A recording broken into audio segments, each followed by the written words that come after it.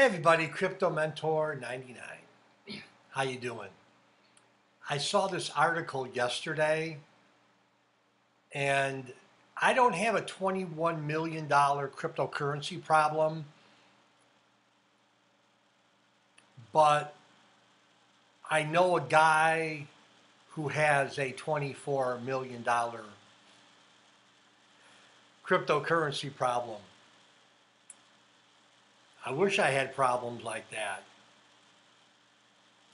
A United States investor filed a $224 million lawsuit against AT&T yesterday, accusing the telecommunications giant of negligence that allegedly, oh, I love that word, that allegedly caused the California resident to lose roughly $24 million in cryptocurrency. Oh, I wish I had that much money. In a 69-page complaint filed in the U.S.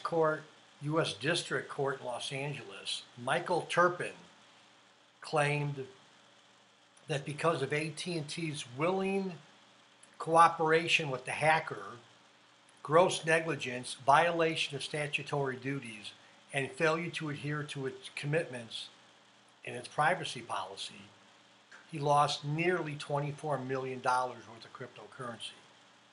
I'll let you read the rest. This is another wake-up call, another reminder. Make sure your tokens are safe, because if they're not, anyhow, that's almost unbelievable. 24 million. Oh, hey, honey, did you have a good day today? No, I lost $24 million worth of cryptocurrencies. How in the world did that happen? Oh, on my AT&T cell phone.